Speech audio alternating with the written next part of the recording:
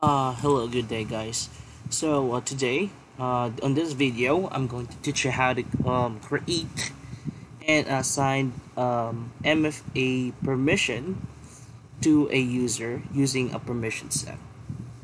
So this is one of the requirement this coming February 1, because definitely all the organization will be enforced with the MFA login to all the users in Salesforce.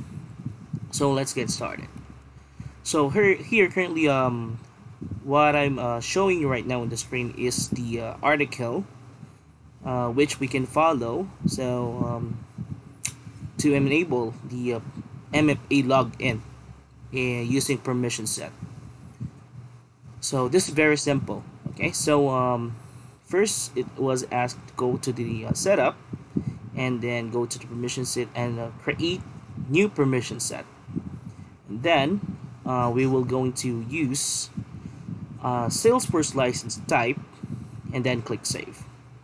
And then once the permission set is created, we will go to the system permission and then click edit and then put a checkbox on the checkbox under multi-factor authentication for user interface logins.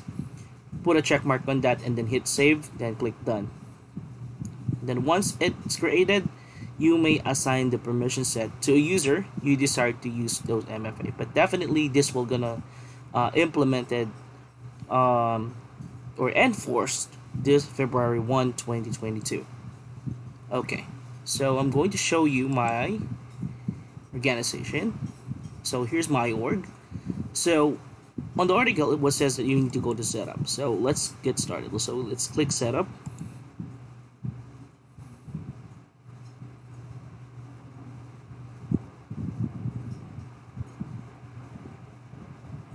Alright, so once we're in the setup, let's search for permission set.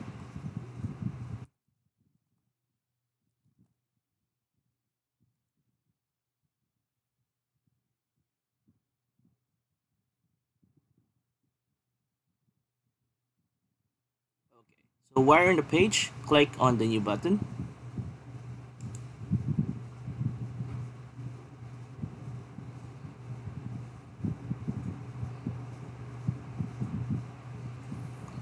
So you can name it whatever you want. So I will name it as MFA enabled.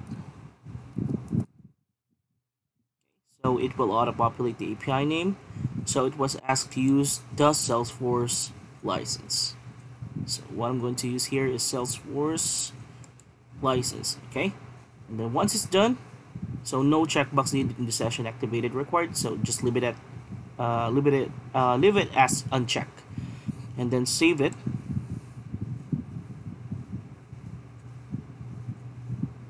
Okay, so it was already being used. So let's replace that one because I just created this one before. So let's replace it as MFA user. Okay, and let's use that one, and then let's save. It looks like that I'm not able to clear out the recycle bin, so it's still detected as existing. Okay, so let's proceed. So once it's created, so I have here the permission set, and then I will go to system permissions,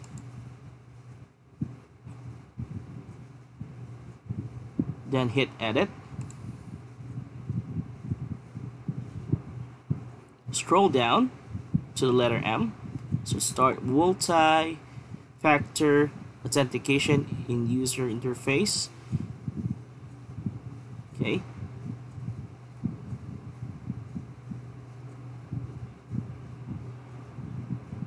so let's double check.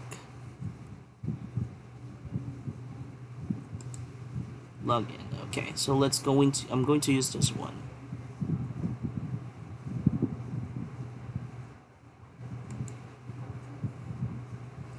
Alright, so once it's done,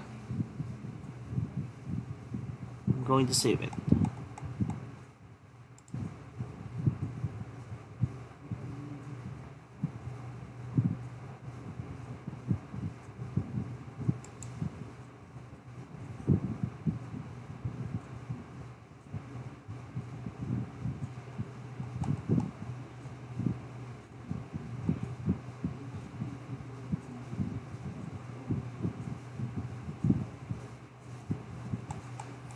Alright, so let's try to edit that again. So I think I just put a check mark on the different one. So instead of that one, I'm going to search for interface login. This one. So disregard the other checkbox that I use. So don't forget to use this multi-factor authentication for user interface logins. So this is the one that is talking about in the article.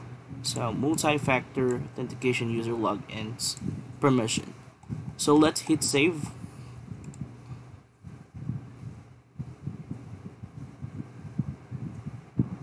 And then hit done or hit save again.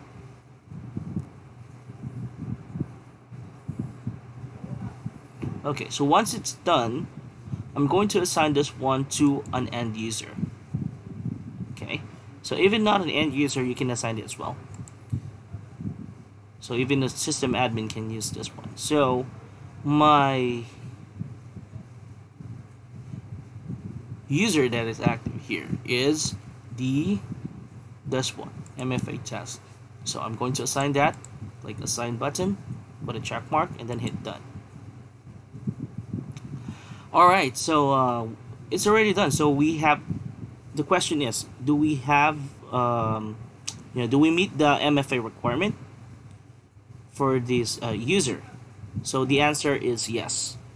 So first, we need to check if the MFA was already set on the user. So I'm going to log in as the MFA test user here.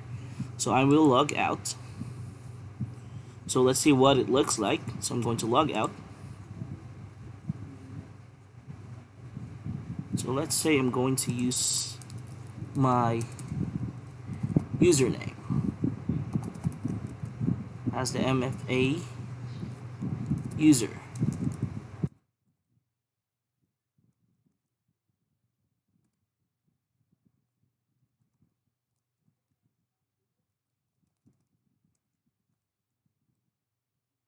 So I will log in now.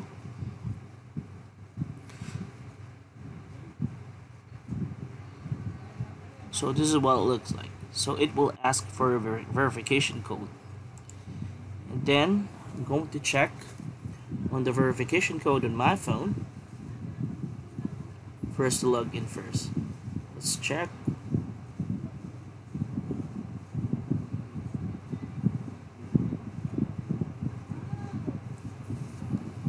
So the verification is 9.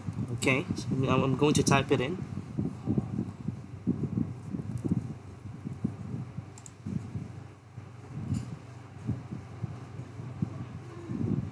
Alright, so there's another verification. So since we assigned that permission set, this screen will shows up on that user. Okay, so all you need to do is says that the first step will be you should download the Salesforce Authenticator app or mobile app from the App Store or the Google Play. Install it in your mobile. So currently, I'm not able to show it here in my mobile, but I'm using emulator that will shows up here. But I'm not sure if it will show. But let's see. So here I have downloaded an emulator app. So I'm going to add an account. Alright. So currently it says that the two-word phrase is apparent cache. So I'm going to put the two-word phrase here. So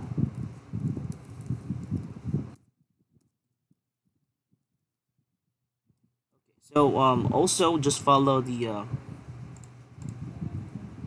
word. So there's no capital letter. Okay, so let's hit connect. Alright, so it asks to check our mobile. So let's get back to the emulator. Okay, so once it asks for you to connect, just click the connect button on your mobile phone. So this will be the mobile phone. So I hit connect. Alright, so we have successfully added the account on the Authenticator app or the Salesforce Authenticator app.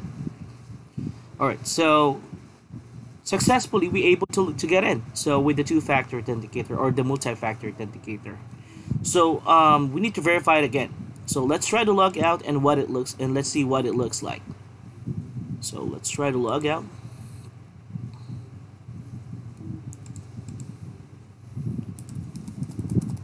Alright, so I'm going to enter the username and the password.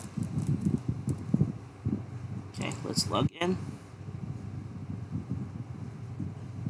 Then it will prompt a message that you need to click approve or accept on the mobile phone. So here it pops up as a notification, so I'll just click approve and then let's see what happens. Okay, we're in right now. Getting in. Okay, so this is optional for the user, so but you can enable that or ask your system admin, or you may ask our support or Salesforce support what is the best way, or if you're required, if it's required to use lightning login to your work. So this is optional, so I'll just put that remind me later. Okay, and now we're in. Okay, so that's the way that we enable an MFA using a permission set. Okay, all right, so thank you for watching, and stay tuned for another video which I will create for enabling the MFA in a profile. So definitely that is only for custom profile and then not applicable with the standard profile, because definitely we're not able to change a standard profile itself. So that's built in or work as design structure in Salesforce. So again, thank you for watching, and stay tuned and have a good day. Bye for now.